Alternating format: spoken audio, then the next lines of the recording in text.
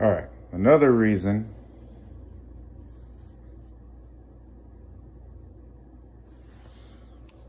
What does that say, Lord? See him, me. My wife's name, C, her, I-E, as in, for example. Is your name Chime, Lord? No, but that would be cool because then it's the him version of see, her. We could go on and on, beloveds. But the point is, my wife is a regular in the heavenly courts. And she was being sentenced. We had no idea. You've been summoned. And we say, okay, put the confirmation in front of you. It's been a year since you claimed to be separated from Jesus Christ, the Lord, God Almighty, Himself, us. You need to make a choice. Are you going to remain separated? I don't know. I need to think.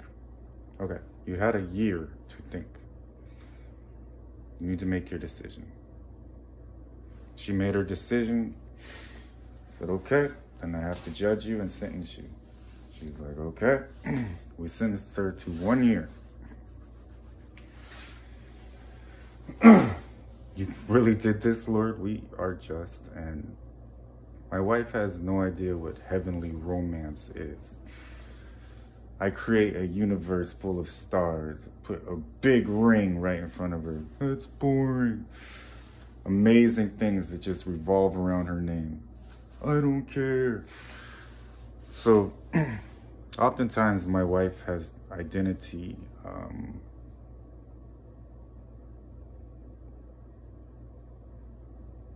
related hardships that came into her life before she was sentenced. Once she got sentenced, that was a little more difficult for her. But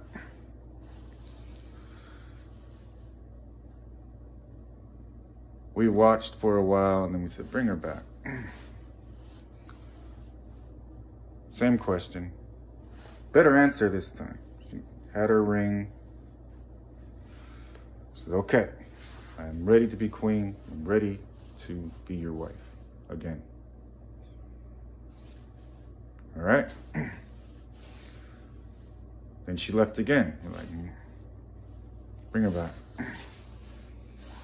Probation. We're going to give you probation. And we're going to see how you do here. So the entire year, I'm sitting there doing her time with her, walking her through things, experiencing what she's experiencing. True romance, we thought. And she would check in, which is good. When she had her phone time, she'd email or something like that. You need anything? This is what I'm doing. Something like, all right, probation type of things. As a good husband, I've quite frequently advised her, whether strongly or... Then I took the approach as her lawyer, trying to intercede for her, clearly as scripture. Because someday she's going to have to be teaching how the kingdom of heaven actually works. And many of you, you may come to the conclusion, is he crazy? You just have to realize you haven't experienced what I've experienced. You haven't done what I've done. So your frame of mind is going to be, that doesn't make any sense. This is not what I would do. This is not a logical thing to do. Whereas when you are God's only begotten son, that is not how God thinks. God doesn't think like you think. So I'm so used to it that it's natural for me. I don't think like most people, because it doesn't make sense to think like people when you're God. step in their shoes, and I've done that. I had the world in me, and that was, no offense to anyone, horrible. So now that I don't have that anymore, a lot of things I did and thought processes I had are no longer there. But it's evil. So it was a very confusing time for my wife. And then living out the whole Adam and Eve thing. And then putting so much evidence in front of her, she has to sit there. That really, he did do that. And she was telling me, and then you used a televised court proceeding between a man and his wife to put me on trial.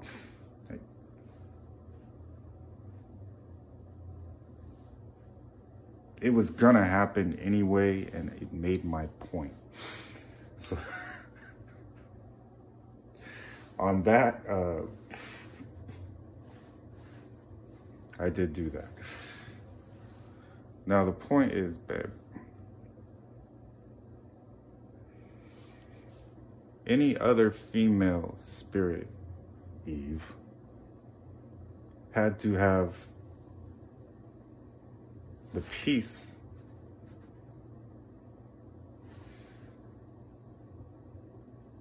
that resulted from the cross to communicate with God. You were the first, directly from my rib.